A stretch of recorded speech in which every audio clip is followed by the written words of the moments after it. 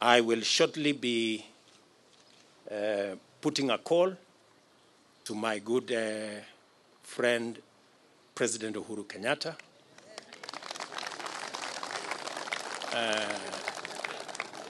We have not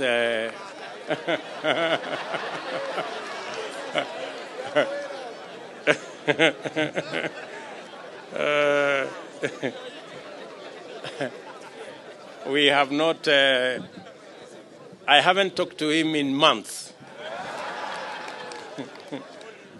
But shortly I will be putting a call to him so that we can have a conversation on the process of transition.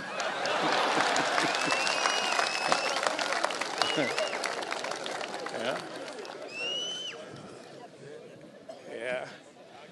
I know he worked hard in his in his own way, but the people of Kenya have made a decision. And we have absolutely no issue with the democratic choices of any Kenyan. You remember I said earlier, when I chose to support Uhuru Kenyatta, I did not give him conditions that he must support me. I have made that very clear.